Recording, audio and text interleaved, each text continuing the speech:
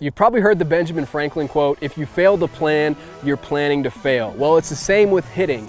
Yes, your plan is going to change when the count changes and when the game situation changes, but it's very important for you to step in the batter's box with some idea of what you think might happen and what you're trying to accomplish at the plate. So in today's video, I'm going to share with you 3 simple steps to help you create a game plan for your at-bat so that you can become a more productive hitter. Let's get into it. So step 1 in creating your game plan is understand the pitcher. That's step 1. So we'll start from the basics. I'm going to give you some things to think about and we'll progress from there. So first of all, is he a righty or lefty? That's obviously pretty important, right? Is he a right-handed pitcher or a left-handed pitcher? Where's his release point? Is he a guy that throws over the top? Is he like 3/4 arm slot? Is he sidearm? Is he that rare pitcher where maybe he's submarine? Where's the ball coming from? What side of the rubber is the ball coming from? And where is he releasing the ball? 2 pretty important things. Then think about his fastball. Is he a guy with subpar velocity? Is he a slower pitcher? Is he about average? Or is he about, a firm pitcher? And I encourage you, try to categorize him, try to put him into a camp, right? You don't have to guess exactly what his fastball is or anything like that, but is he about average? Is he above average? Is he below average? Okay, so we've got, righty or lefty, where's his release point? How's his fastball? Then I want you to think about what's his bread and butter? So again, try to categorize him. Is he, a lefty with maybe subpar velocity on his fastball, but he's a crafty lefty who can throw any of his pitches he wants. He's great with off speed and he can locate any pitch in any count, in any situation, and he nibbles on the corners. He's probably not gonna come after you. Is that the camp that he's in? Or is he a hard-throwing righty who over-relies on his fastball and you can bet that with 2 strikes he's going to try to blow you away with that fastball, okay? So what does his fastball look like, and what kind of camp would you put him in? What's his bread and butter, okay? Once you understand all of that, then it's time for, it's game day, and by watching him in the pregame bullpen or by watching him in between innings, okay, what pitches can he throw for strikes today? Not what pitches does he throw. I mean, that's somewhat important, but what can he throw for strikes today? Because especially at the lower levels of baseball, guys are not going to be able to locate every single pitch for strikes. They might really be missing for whatever reason with their curveball today. Maybe they typically are a 4 or 5 pitch guy, but today the only thing that they've proven that they can throw for a strike is their fastball and their changeup. They can't throw their curveball for a strike. They maybe can't throw their slider, their knuckleball, or whatever else they got. So what you can do when you figure out, well, hey, this guy can only throw 2 of his pitches, 2 out of 4 or 2 out of 5 for strikes, you can look to eliminate those other pitches when you step in the box until he proves otherwise. He might find it later on in the game and you might have to adjust, but at least going into the game, he can only throw 2 pitches for strikes. So are you going to have more success at the plate if you're thinking, okay, fastball or changeup, or if you're thinking about, well, fastball, changeup, curveball, slider, knuckleball, slurve, obviously the more you can whittle it down, the greater your chances of success. So what pitches can he throw for strikes today? What are his tendencies? That's the next question that you can ask, okay? So does he always like to start hitters out with a particular pitch? Is it always a fastball? Is it always something off speed? What about pay attention to when a pitcher misses, okay? So let's say he tries to throw a first pitch curveball and he misses with it, right? It's a ball. Does he always, after missing with an off-speed pitch, does he always come back with a fastball? So try to pick up his tendencies. What does he do? You can pick up things like, when there's a runner on first base, pay attention to, does he vary his looks? Does he vary his timing to first base? Does he pick over? Or does he always just look once and then go to the plate? It's the little finer details of the game that are gonna make the biggest difference. So what are his tendencies?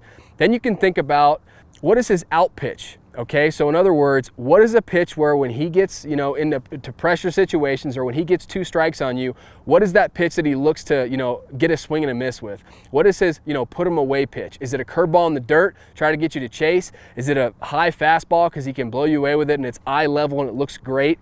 So what are his tendencies, and then what is his out pitch? Then you can think about, how has this pitcher pitched me in the past? I've talked about this previously.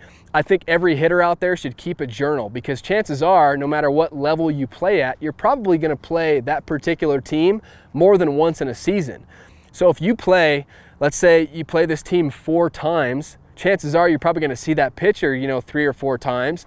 And so wouldn't you be better off if you kept track of, okay, you know, number 9 over there, this is my 4th time, you know, hitting against him, 4th game hitting against him. He always throws me a first pitch fastball. Wouldn't that be great to know? Or when you get to 2 strikes, he always throws me a curveball in the dirt, tries to get me to chase with 2 strikes. Wouldn't that be great to know? Okay, so how has he pitched to you in the past?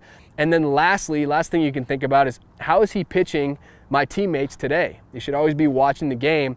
What's going on? Again, tendencies, look for all the stuff we talked about. What's he doing? You know, is he, when he gets hitters down in the count, you know, is he trying to put them away with a particular pitch? What does he like to start hitters off with? How about where are we at in the lineup? You know, what does he like to do with guys that are at the top of the lineup versus guys that are in the heart of the order, or guys at the bottom of the order?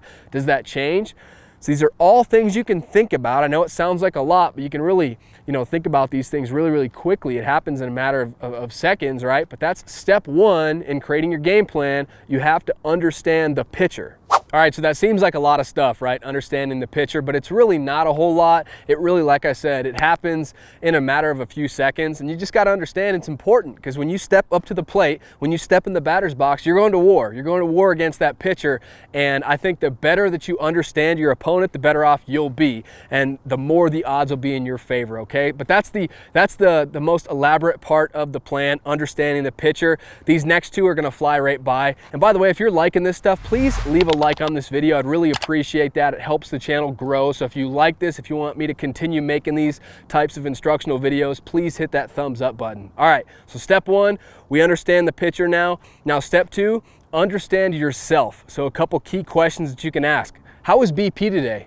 How was it? You know, how was BP? If you did on-field BP, were you squaring it up? Were you spraying the ball all over the yard? How was BP? Or if you didn't take on-field BP, how did you feel when you were hitting off of the tee? How does your body feel today? All right, those are some things you can think about. What are your strengths? Currently, right now, not last year, not last game, what are your strengths right now? Based on how BP was, based on how maybe the last couple games have gone, you know, what are your strengths? Are you, really crushing the inside pitch? Do you feel confident at the plate? Do you feel like you've got tremendous bat speed? What are your strengths right now? And then vice versa, what are you struggling with? Just be honest. You don't have to tell the pitcher what you're struggling with, but be honest with yourself. Hey, I'm really struggling with that outside pitch. Hey, I'm really struggling with curveballs right now. Hey, I'm really struggling with when I step in the box, I'm not really ready to go. It takes me a pitch or two before I'm really ready to go. So how is BP? What are your strengths? Okay, what are your weaknesses? All right, another thing you can think about, what do you want to have happen? All right, if you could pause the game and tell the pitcher exactly what pitch to throw and exactly where to throw it, what do you want to have happen? Do you want it to be a fastball in the inner half? Do you want it to be a hanging curveball? What do you really want? What would be like if you could snap your fingers and dream scenario? What pitch would you want? What location? All right. And then last thing, understanding yourself. How would you pitch yourself? I call this the reverse at bat. So if you were on the mound staring at yourself, how would you pitch yourself? What do you think? Obviously the pitcher's trying to exploit your weaknesses. So what do you think your weaknesses are? What pitch would you start you off with, right? So these are all things that kind of can help you come up with a plan for, okay, now I understand the pitcher and now I understand myself a little bit better. And the third step for creating your game plan is understand the situation. That's pretty important, right? We got to understand, what's the score? Are we up or down?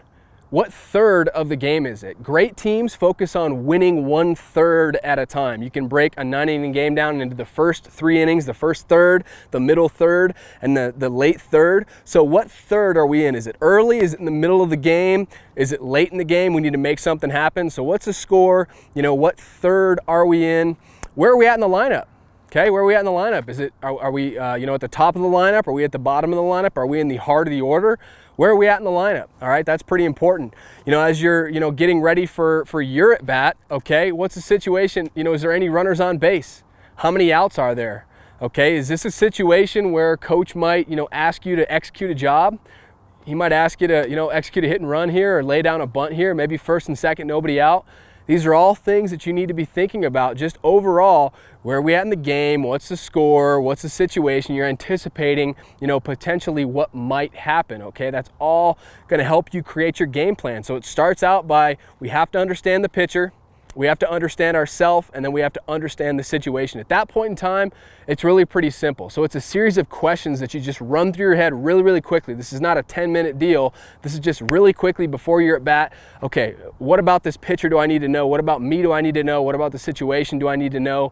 And then you just formulate a game plan. So you think about, you know, am I free swinging? Is it early in the game, nobody out, nobody on base, no sign? Am I just gonna be up there trying to hit a ball hard somewhere, free swinging? Or is it a situation where coach might, you know, ask me to do a job here and I might have to execute a bunt or a hit and run or a sac fly?